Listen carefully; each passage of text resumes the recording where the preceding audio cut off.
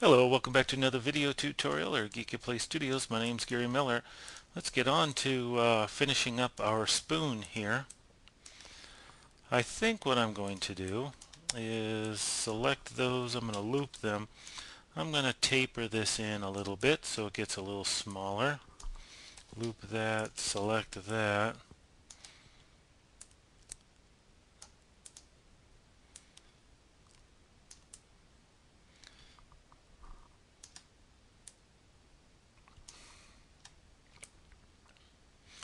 Okay, now we're going to run into a few little problems, I suspect, when we continue with this. So I'm going to go ahead and model it, and when we run into these problems I'll show you at least one way to fix them. If we add, say, 2 levels of smoothing, notice that the smoothing effect really smooths it too much and we have too much of a curve here. So first thing we need to do is fix that, and I'm just going to select that, loop it, come up here and use this extract around, and I'll create some additional edges there. Now when we do this, there is much less, but it's not quite enough, so what we need to do is make these edges closer together. Rather than far apart like I did, we'll make them a little bit closer together. Let's try that. That's okay, but we still got the edges here, so if we spin around and look at it this way, notice the profile here, it's really smoothed over.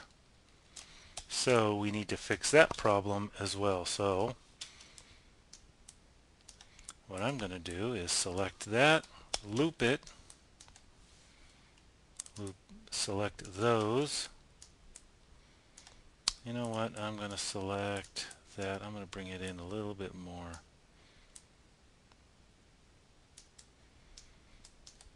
Okay, let's go to our edges, loop, select those. I'm going to add a little chamfer to them.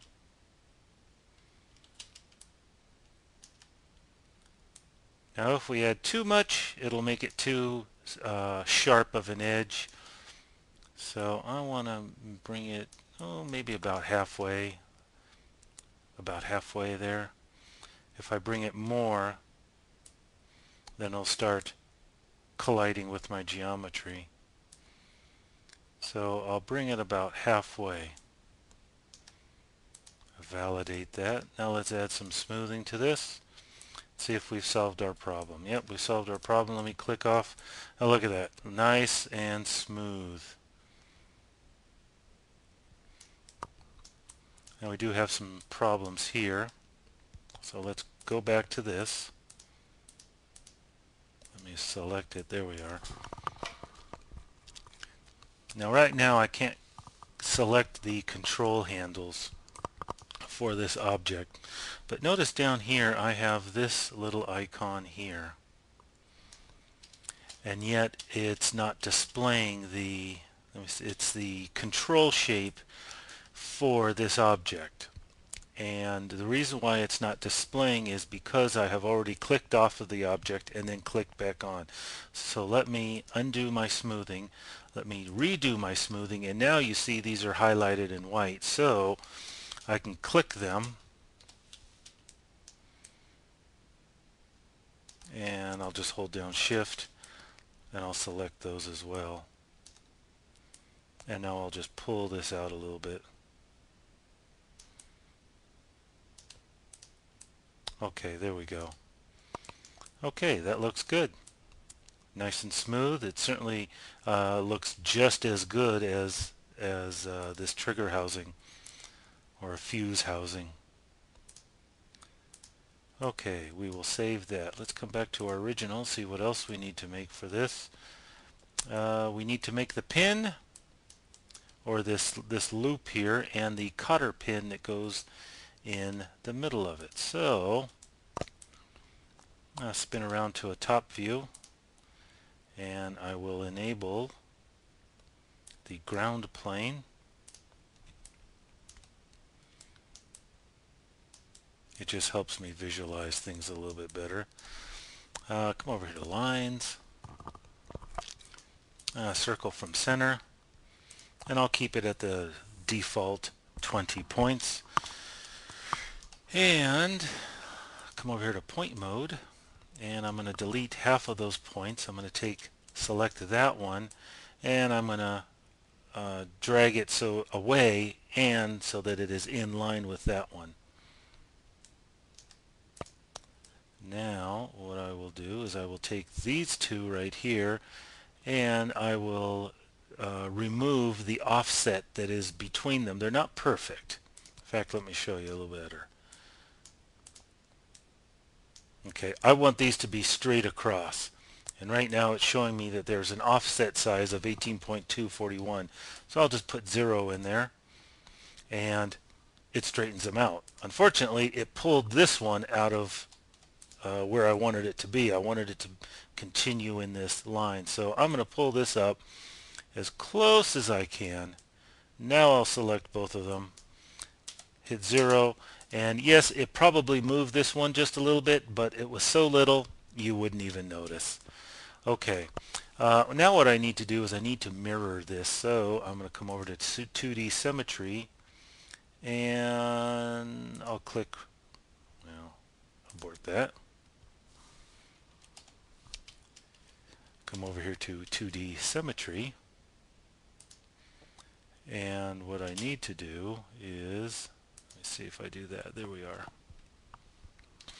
Okay, what I did was, if I click now, it'll repeat the pattern left or right. If I hit my space bar, now it'll do it up and down. And I guess I'll do it right there. Okay, that looks good. Come over here to edges. I'll select that edge. I don't want that edge. And let me bring this back up here to the middle.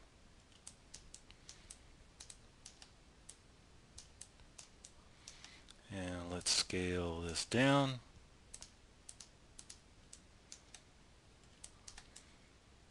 Am I in point mode? Nope, point mode. Let's drag these out a little bit more. And let's come over here to surface modeling. Add some thickness to this.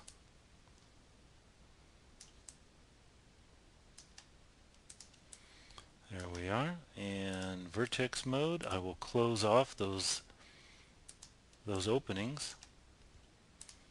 Select faces, and let's squeeze that down.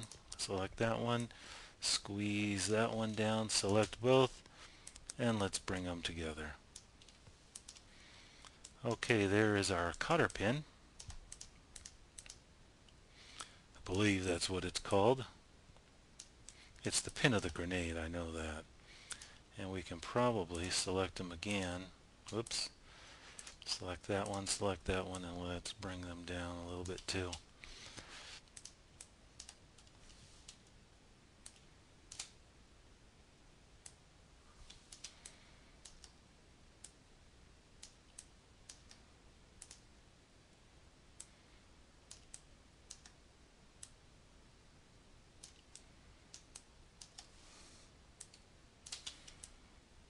There we are. Okay, now we need to make the little loop that you grab. So again, let's drag out some a circle.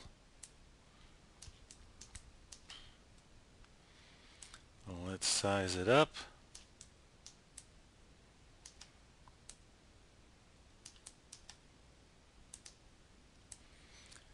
Now this needs to be right up in there.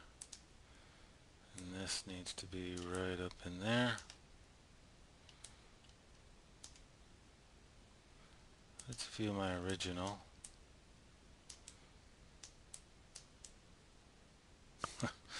Okay.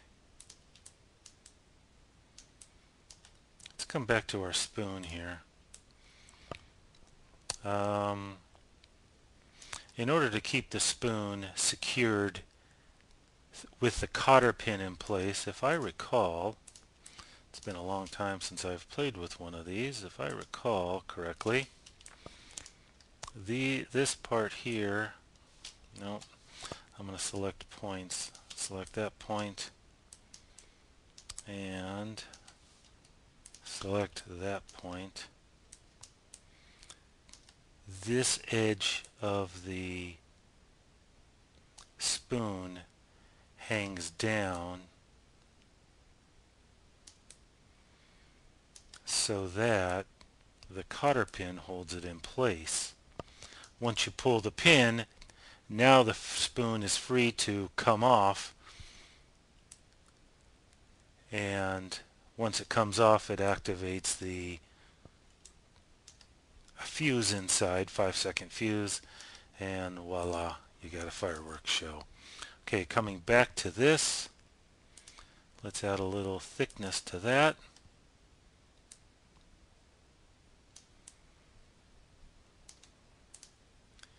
There we go.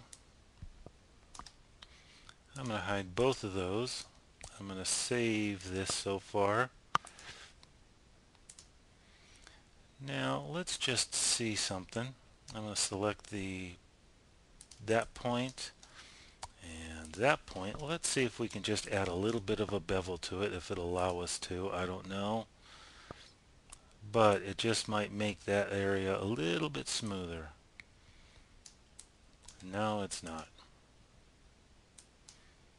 Okay, that's not a big deal because that is let me come to the wireframe view. That's pretty smooth anyway.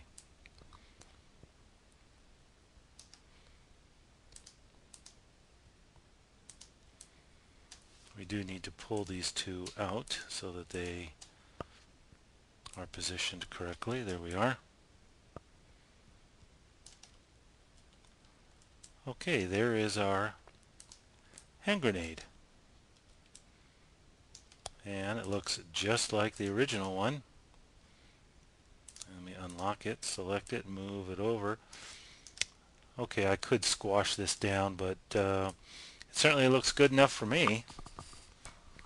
Dimensions or proportions might be off, but you can always adjust those however you like. And I'd say we are finished with the modeling process of this. It certainly didn't take too long. Now I do want to call your attention to something before we finish up here. We can get rid of our, where is our curve? My curve disappeared. There it is. What was that one? Oh yeah, I don't need that. Okay, this thing is almost 15,000 polygons. Let me just, for the sake of fun, select all of the components on mine.